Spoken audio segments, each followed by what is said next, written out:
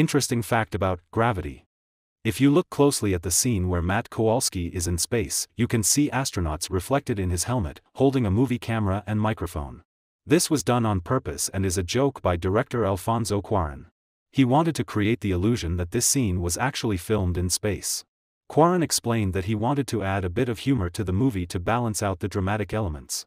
The reflection in Kowalski's helmet was carefully created and filmed separately to achieve a realistic effect.